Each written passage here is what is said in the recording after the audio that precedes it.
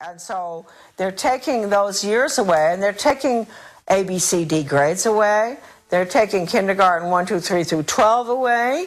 And the whole thing is an open system where the child proceeds at his own pace and has his own test. He's not being compared against anybody else, no competition. Because he is the cog in the wheel. He's being trained for the state and the corporations, not for his own upward mobility. Forget classical education. That's what they're putting in right now. They're calling it Reinventing Schools Coalition. And interestingly enough, why I should be living in this small town of Dresden, Maine, where it's one of the pilots, one of the few in the country for it. I went over and I found out about it. Their whole goal was to turn education on its head into training, which is exactly what they wanted to do, because if you take the Carnegie's little conclusions and recommendations for the social studies, forget social studies, okay, I don't know why they call it that really. It was really conclusions and recommendations for the destruction of American education, that little book. By putting that new system in, and the very people who signed off on their report were involved in all of this at Columbia.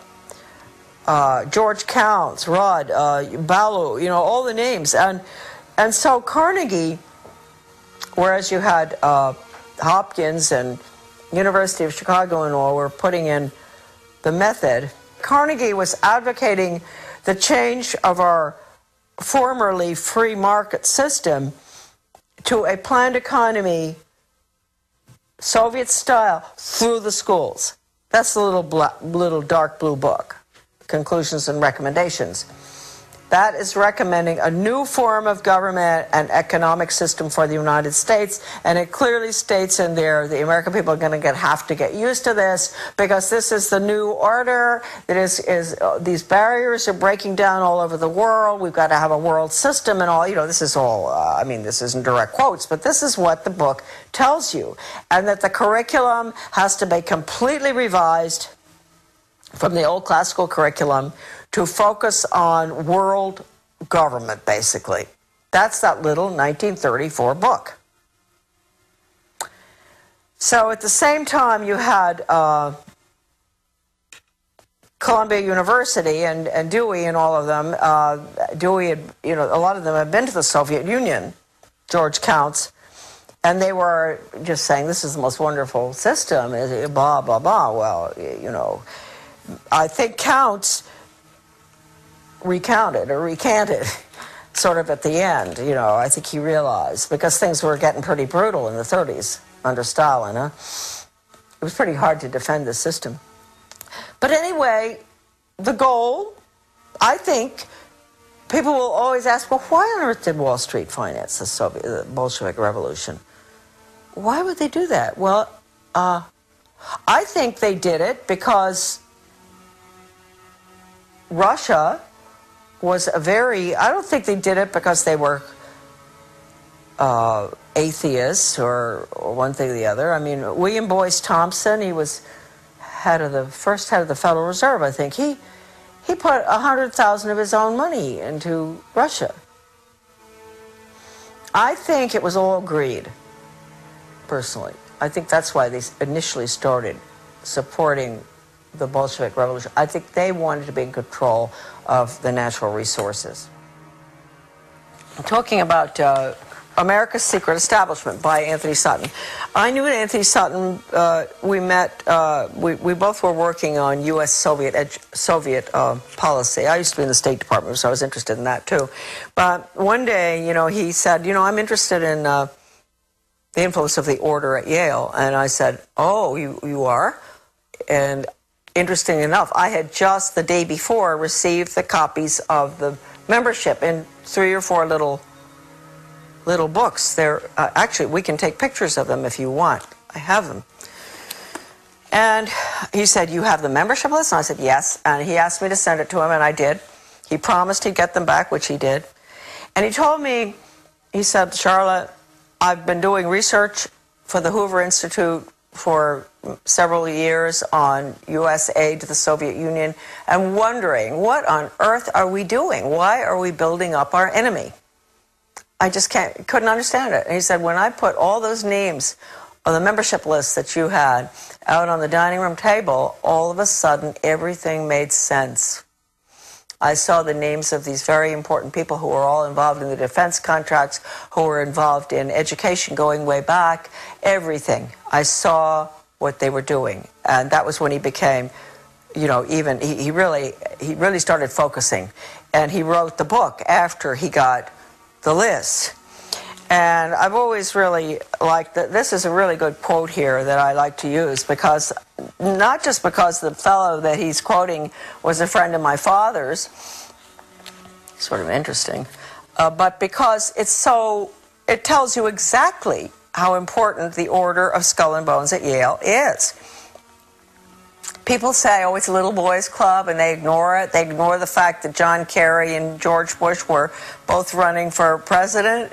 You know, they didn't, I mean, isn't this sort of weird that out of an organization that has a maximum, I don't know how many, maybe 12,000 members or less, you know, since its creation, I don't know how many there are, that we would end up in a country of, what, how many million are we?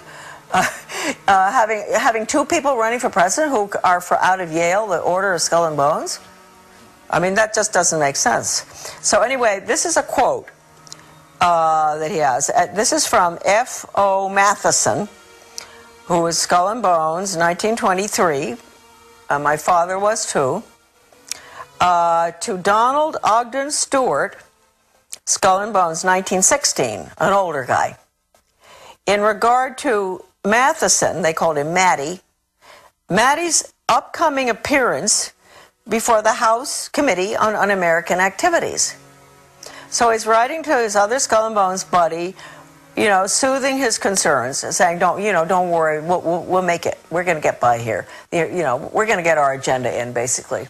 So Matheson says, quote, as long as we have somebody from Bones, himself, right, who can bring pressure on the committee, I should think we'll be all right. So that's a very important quote. Now, Sutton goes on here, and he says, for over 170 years, these people have met in secret. From out of their initiates come presidents, senators, judges, cabinet secretaries, and plenty of spooks, CIA. They are titans of finance and industry, and they have just recently installed a third Skull and Bones president of the United States, George Jr., right? George W. Bush's secret name is Temporary. His father, George H.W. Bush's Bones name is Magog. And his grandfather, Prescott Sheldon Bush, stole for the order one of their prized possessions, Geronimo's skull. But the Order of Skull and Bones secrets have always been safe for the press, of which much they owned. They owned, and that's why I think earlier you saw in this video, I mentioned that, or maybe I didn't, I've been writing letters to the press since 1975 that, with a direct quote from a communist, that regionalism is communism. And I've had other articles published, but they would never go near that. Either they would take that quote out, because that's a quote from a communist writer for the Daily World, writing for their own journal, the Daily World. And so when you talk about the control of the press, it's complete, the major media. I don't have to tell you folks that probably, but anyway. All right, no, Skull and Bones, Bonesmen, here's a little list. Time Life Fortune's Henry Luce, Newsweek's E. Roland Bunny Harriman, right? Cowles Communications, Alfred Cowles. National Review's William Buckley. Boy, he took us to the cleaners, didn't he? Atlantic Monthly's R.W. Davenport. I guess Buckley was the one that managed to get the conservatives in line, so they're supporting a planned economy and all, right? He said that he said that John Kenneth Galbraith was one of his best friends, and he admired him. So, Did he repudiate the Birchers? Oh yes, yes. Went after the Birchers. He did terrible things, Buckley. Atlantic Monthly's Davenport, among others. if the order is mentioned in the establishment press at all, Bones is defined as just a staid wayside for students. Its glory faded. This book is extremely important. You can go on the internet to get it. You said Alex has got it, is that right? I think we do. You're right. Anthony Sutton was educated at the Universities of London, Göttingen, and California. While research fellow at the prestigious Hoover Institute, he produced the monumental 3-volume series, Western Technology and Soviet Economic Development. Other books include The Best Enemy Money Can Buy, Wall Street and the Bolshevik Revolution, Wall Street and Hitler, and many others. All right, this is a picture of my grandfather, Samuel Clifton Thompson, born in Pottsville, Pennsylvania.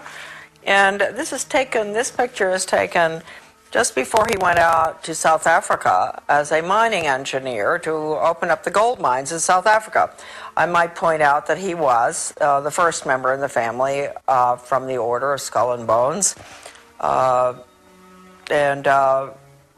You'll be seeing later, you're going to see a picture of Grandpa and my father is coming up. Put down a little bit. Okay. There you go. Right there. It's perfect. Thank you. And he lived out there from around 1897 and was there during the Boer War, and they returned in the breakout of the First World War I. My father was born in South Africa, obviously, and my grandfather met a lovely gal from Australia. That was my grandmother, and she had come, this is a very interesting story. She had come over with her father and 12 siblings on a sailing ship from Australia to Cape Town. My great-grandfather from Australia had emigrated from England and was the clerk of the works or something in Melbourne, Australia. And they had all those children, and can you imagine traveling on a sailing ship back in 1895 or something with all those children? And anyway, my grandfather somehow met, we don't know how, my grandmother. And they were married in Johannesburg in 1902. And he was a member of the order at Yale, and he was very close to Sir A. Bailey and some of the Fabian socialists. I don't really know what role he had in the activities of the order, but I would imagine some, because it was pretty big time gold mining, and he was very instrumental in opening up the mines there. So that's Grandpa Thompson. Here is a picture of the same Grandpa a little bit later with my father and my sister, Victoria. And that's Grandpa. He's being very grandfatherly. This is probably around 1930, this picture. And that's my dad holding on to my sister, my dad Clifton, who subsequently was tapped for the order for his class at Yale. And with Grandpa, the one that I spoke to you about, who was the mining engineer that went from Pennsylvania to South Africa to open the gold mines in the late 1800s. This is an interesting picture here, which shows, I think that this looks like a bunch of Skull and Bones friends. I do believe. I'm going to show you the picture, and then I will identify a bit for you. The one in the front row is Charles Spofford. And then we have my father. I'll explain a little bit. It's difficult to hold this up. But the one in the front row in the middle is Charles Spofford, a very close friend of my father's. And I really like Charles Spofford a lot. He ended up being the legal counsel from Davis Polk, Wardwell, Sunderland, and Kendall for the Suez Canal Company and many, many other high positions. He rose to the top, getting all sorts of honorary medals from foreign governments in Europe and everywhere, and counsel on foreign relations, and a lawyer, and a very, very decent, nice man. He close to my father. He died about 25 years ago, I guess.